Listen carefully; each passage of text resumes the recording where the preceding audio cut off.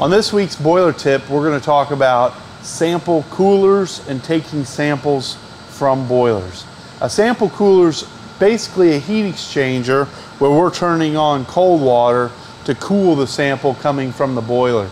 And that's important because if we have flash steam, we're going to change the results of our test due to those losses. Secondly, we want that sample to be a temperature that's safe to handle.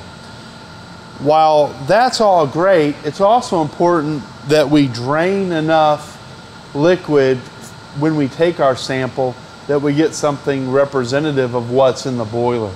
If I simply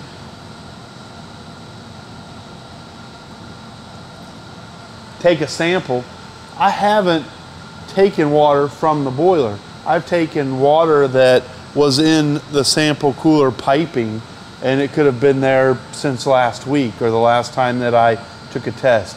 So when we're going to take a chemical sample, we really want to let that sample run to drain or to the floor long enough that we're ensured that we're getting a fresh sample into the cooler. And we can tell that by looking at the temperature coming into the cooler.